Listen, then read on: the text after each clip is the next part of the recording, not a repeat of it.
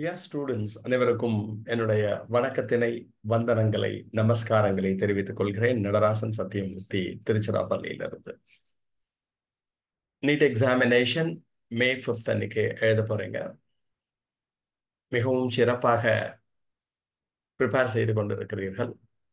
Regular ஸ்டூடெண்ட்ஸும் சரி, repeater ஸ்டூடெண்ட்ஸும் சரி, நிறையா ஒர்க் பண்ணி, நிறையா டைம் ஸ்பெண்ட் பண்ணி, மிகச் சிறப்பாக நன்றாக தயாராகி கொண்டிருக்கிறீர்கள். இனிமே இருக்கக்கூடிய நாள்ல ப்ரிப்பரேஷனுக்கு எப்படி பிளான் பண்ணிக்கலாம்? தினைக்கும் டெஸ்ட் எழுதிட்டே இருக்கணும் சொல்லியிருப்பாங்க, உங்களுக்கு டீச்சர் ஸ்கூலில் சொல்லியிருப்பாங்க. ஸோ எவ்வளோக்கு எவ்வளோ டெஸ்ட் எழுதி பார்க்குறீங்களோ அவ்வளோக்கு எவ்வளோ உங்களுக்கு அட்வான்டேஜ் அப்படின்னு தெரியும். ஏன்னா எக்ஸாமினேஷனும் ரொம்ப சீக்கிரம் முடிக்கணும்.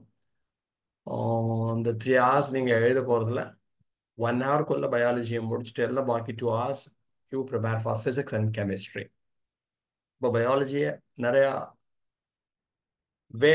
மிக வேகமாக எழுத வேண்டும், சிறப்பாக எழுத வேண்டும், சீக்கிரம் முடிக்கணும். அப்பதான் இந்த time, extra time you can utilise it for physics and chemistry.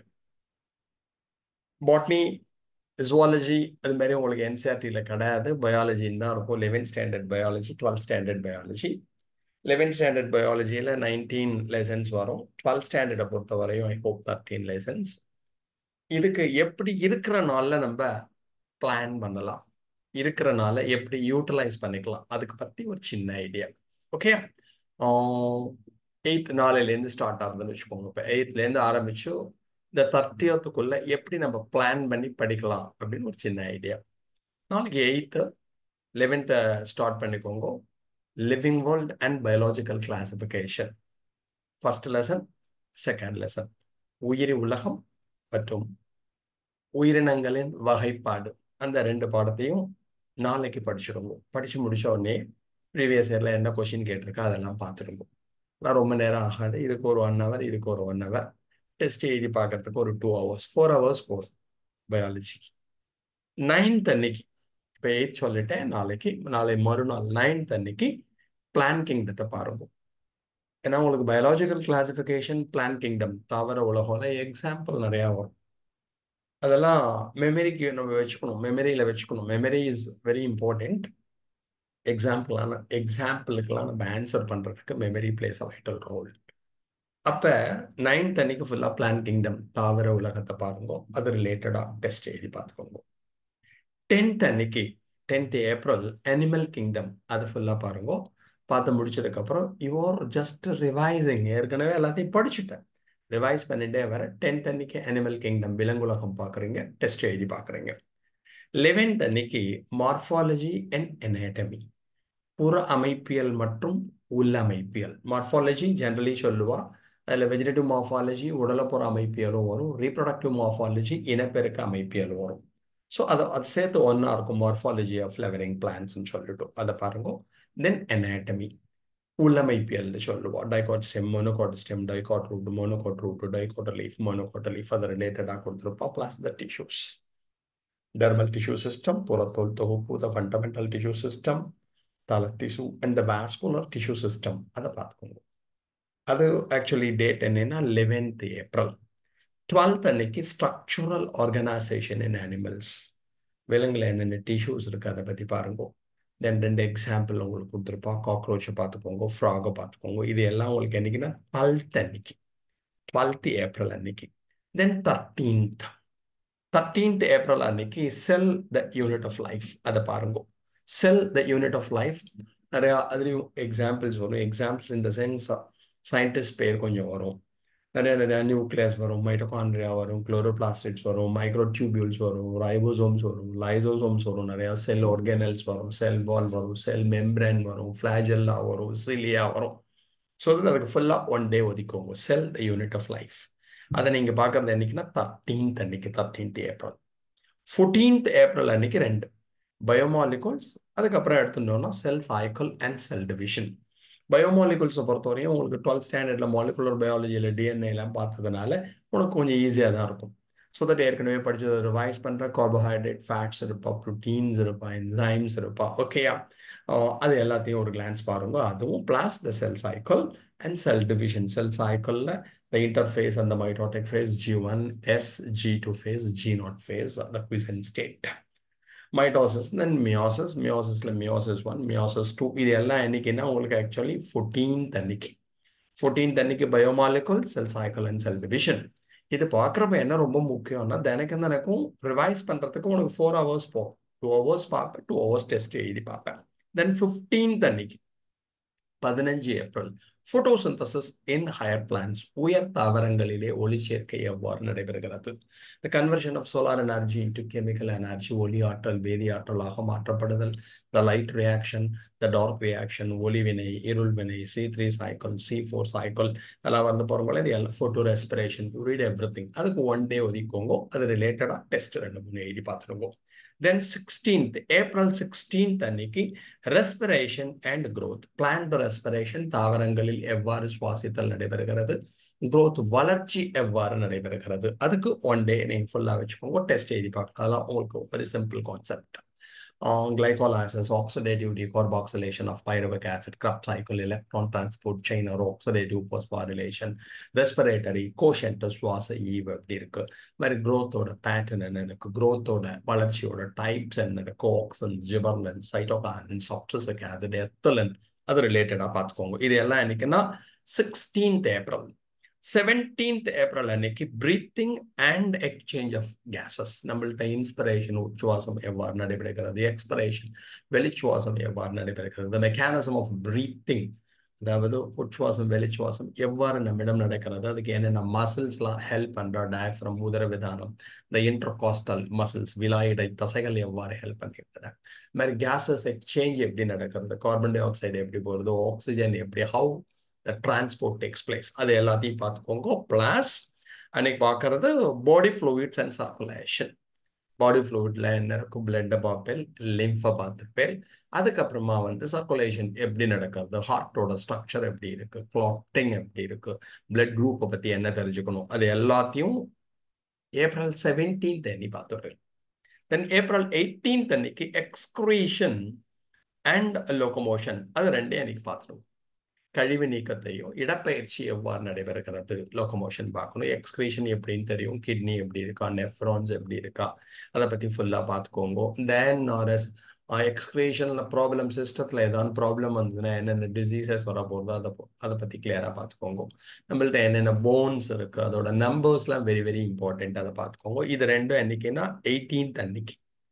19th April அன்னைக்கு நீங்கள் பார்க்கறது நர்வஸ் சிஸ்டத்தை ஃபுல்லாக பார்த்துக்கோங்க.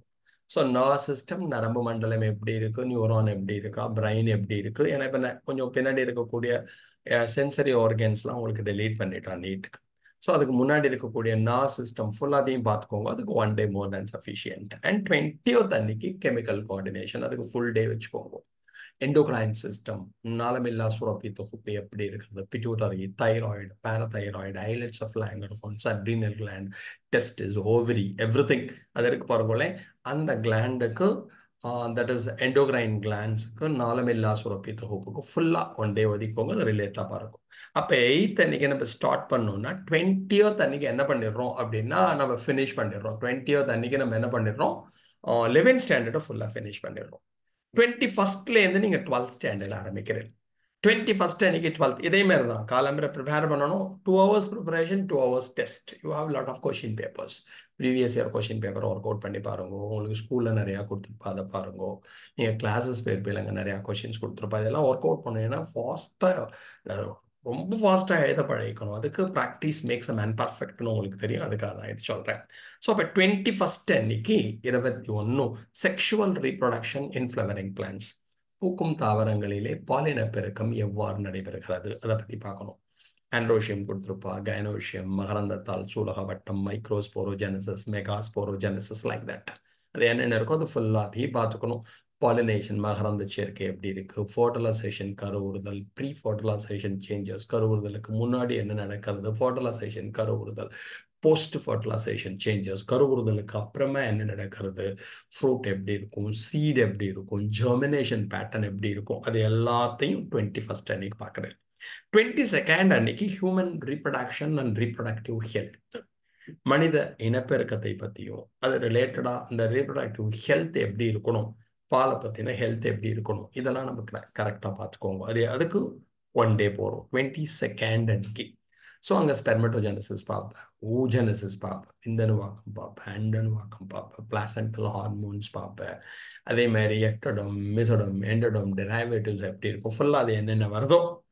அதே மாதிரி ரீப்ரொடக்டிவ் ஹெல்த்தில் என்னென்ன செக்ஷுவலி டிரான்ஸ்மிட்டட் டிசீசஸ் இருக்குது, மாதிரி பாப்புலேஷனை எப்படி கண்ட்ரோல் பண்ண முடியும், கான்ட்ராசெப்ஷன் என்ன, அது எல்லாத்தையும் என்னைக்கு முடிச்சிடுறேன், 22nd ஏப்ரல். 23rd அன்னைக்கு principal of inheritance and variation. இது ஜெனட்டிக்ஸ் ரிலேட்டடாக வரப்போகிறது, மரபியல். அந்த பிரின்சிபல்ஸ் ஆஃப் இன்ஹெரிட்டன்ஸில் வரப்போ எப்படி பாரம்பரிய பண்புகள் கடத்தப்படுகின்றன அதை பற்றின கிளாரிட்டியை பார்த்துக்கணும். ப்ளாய்டினா என்ன வரப்போகுது அதை பற்றி பார்த்துக்க போகிறேன். கப்ளிங்னா என்ன, இணைதல். ரிப்பல்ஷன்னா என்ன, விலகுதல். லிங்கேஜ்னா என்ன. அப்புறம் various syndromes, கிளைனிஃபெல்டர் syndrome, turner syndrome, down syndrome, ஜீனால் point mutation, அதோட எஃபெக்ட் என்ன, என்னென்ன வியாதிகள் வருது, அது எல்லாத்தையும் என்னைக்கு பார்த்துக்கிறேன், 23rd அன்னைக்கு பார்த்துக்கிறேன்.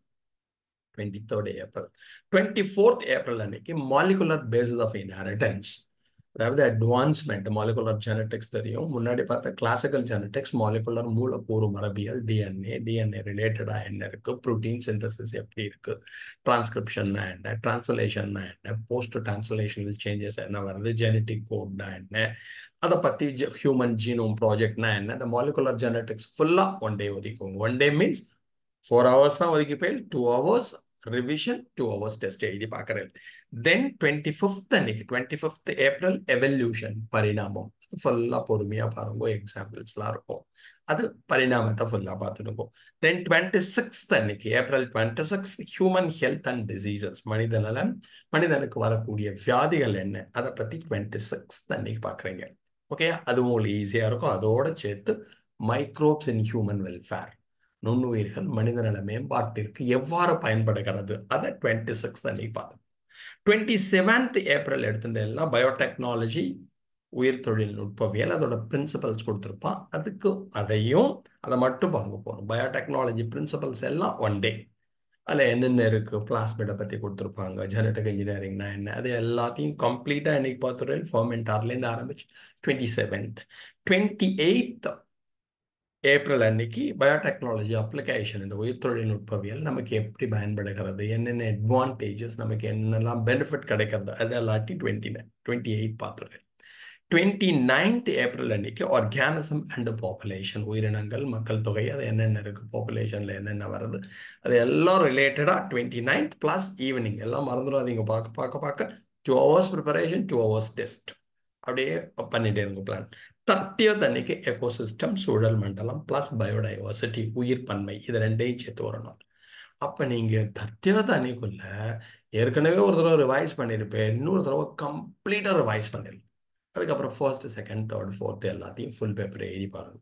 இதுமாரி பார்த்தேன்னா 360க்கு பயாலஜியில் ஈஸியாக 360 வாங்க முடியும். உங்களுடைய கடின உழைப்பிற்கு கண்டிப்பாக பலன் இருக்கும். To the core hard work பண்ணுறீங்க.